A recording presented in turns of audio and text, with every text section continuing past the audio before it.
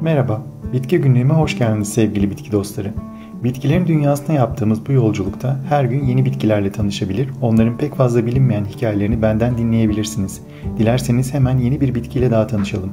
Devedikeni ya da Latince adıyla Silybum marianum, papatyagiller yani Asteraceae ailesinin Silybum koluna ait Akdeniz kökenli olan ve Meryem Ana dikeni veya süt dikeni olarak da tanınan dikenli bir kır bitkisidir. Galagan veya İskoç dikeni olarak bilinen Onopordum, acanthium ve kangal veya boğa dikeni denilen Cirsium vulgare ile kolaylıkla karıştırılabilir. Devedikeni bu bitkilerden özellikle beyaz damarlı, kenarları dikenli, parlak soluk yeşil renkteki tüysüz ve mızrak biçimli yapraklarıyla ayırt edebilirsiniz. Bitkiyle ilgili bir inanışa göre Meryem Ana bebek İsa'yı emzirirken devedikenin yapraklarına damlayan sütü onların böyle beyaz damarlı bir görünüm kazanmasını sağlamıştır.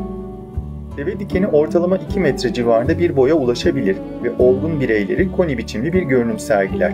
Gövdesi pamuğa benzeyen kıllarla kaplıdır. Arıların tozlaştırdığı mor renkli çiçeklerini Haziran'dan Ağustos'a kadar sergiler. Çiçek başları sarı dikenli üçgen biçimli braktelerle çevrilidir. Bitkinin yaz sonunda oluşturduğu paraşüte benzeyen tüylü tohumları rüzgarla çevreye yayılır. Çocukken bu türden rüzgarla uçuşan kara hindiba yani Taraxacum officinale tohumlarına şeytan arabası dediğimizi anımsıyorum. Bu tür tohumları olan bitkiler oldukça uzak mesafelere yayılabiliyorlar. Keza devedikeni de dünyanın neredeyse her yerinde rastlanabilir. Devedikeni ve yukarıda adı geçen benzer dikenli türler bol güneş alan kuru ve kayalık arazilerde, tarla ve meralarda, hatta yol kenarlarında bile karşınıza çıkabilirler. Devedikeni bitkisel ilaç ve gıda üretimi için tek yıllık olarak da yetiştirilmektedir. Hızlı büyüyen, toprak seçmeyen ve susuzluğa dayanıklı bir bitki olduğundan yetiştirilmesi de son derece kolaydır.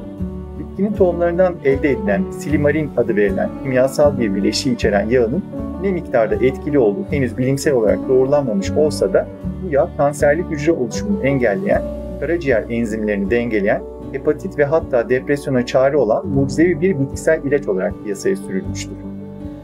Hatta Alman kökenli bir bilimsel araştırmaya göre Amanita türü mantar zehirlenmelerinde detoks etkili devedikeni özütünün karaciğerin hasar görmesini engelleyici olduğu tespit edilmiştir. Ben de özellikle bağışıklık ve karaciğer sorunları yaşayanların fakat özellikle papatya ve türevlerine alerjik olmayan kişilerin bu bitkiye doktor kontrolünde bir şans verebileceğini düşünüyorum. Alerjik insanlar dışında bu bitkiyi yiyen mera hayvanları da ölümcül düzeyde zehirlenebiliyormuş ama gözünüz hemen korkmasın. Devedikenin zehirli olmayan kök, sap ve acımsı yaprakları pişmiş ya da çiğ olarak yenebilir. Bunlar dışında devedikeni olgunlaştıkça yapraklarında biriken yüksek orandaki nitrat nedeniyle kaliteli bir yeşil gübre olarak da kullanılmaktadır.